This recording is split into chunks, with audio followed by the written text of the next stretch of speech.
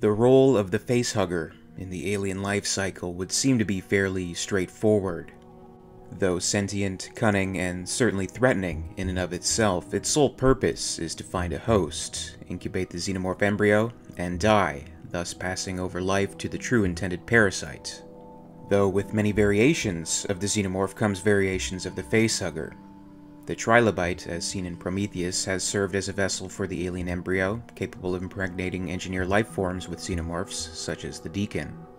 The royal or super facehugger, as seen in Alien 3, has the specific purpose of carrying a queen, as well as an additional embryo to protect Her Majesty.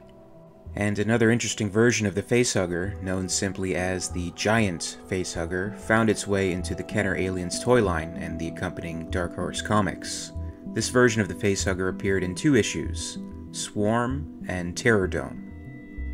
These huggers are significantly larger than the standard and exhibit strength proportioned to their size, and unlike the standard, they have their own set of jaws, making it appear as a middle ground between hugger and drone. In the comics, an infestation of the giant huggers had taken over the Terraform 3 lunar installation and captured its colonists, bringing them to the Hive, awaiting to become hosts. The giant huggers incapacitated their hosts and literally hugged around their entire bodies, keeping them in place. That is, of course, until the Space Marines found the Hive and destroyed the parasites, as was often the formula in this series. The purpose of the giant hugger and its full abilities has been a topic of discussion, however. Their functions are just about identical to the drone xenomorphs, in that they capture hosts and bring them to the Hive. This could possibly be an as-needed evolutionary step for a facehugger in the event that no drones are present, and more brute force is required to bring in the proper incubators. Just as a drone can molt into a Praetorian, and if needed, a queen, then surely an already hatched facehugger could evolve into a larger, more aggressive version of itself.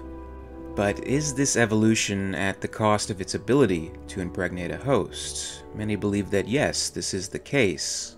The giant huggers simply bring hosts to the Hive and allow the smaller, standard xenomorphs to play their role. Considering what the trilobite was capable of, however, I wouldn't be too sure of that. But being such a rare, evolved carrier, the giant huggers may reserve their abilities for other uses. For example, we learn at the end of Terror Dome that the colony has been infested with rhinoceros versions of the xenomorph. With all the variants of xenomorphs we've seen, there may be appropriate huggers that are capable of implantation, especially with larger hosts.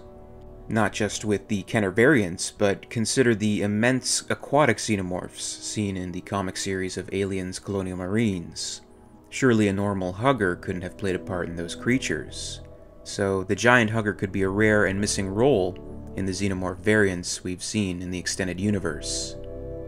Do you have a favorite xenomorph variant? Is it something from the Kenner line, like the Gorilla Alien or the Snake Alien? Is it something from the video games, like the Berserker? What has captured your interest most? And is there any I haven't covered yet that you'd most like me to talk about? Comment below and let me know. And as always, thank you very much for watching. If you enjoyed this video, please make sure to give it a like, and you can also subscribe for all the latest videos from the channel. A very, very special thanks goes out to WEYLAND YUTANI executive, EmYarUk, part of the Patreon Hive. If you'd like to join the Hive and support the channel, check out my Patreon page for exclusive posts and contests. In the meantime, you can catch up with Alien Theory over social media. Follow @alien_theory on Twitter and @alientheoryyt on Facebook and Instagram for more. And until next time, this is Alien Theory, signing off.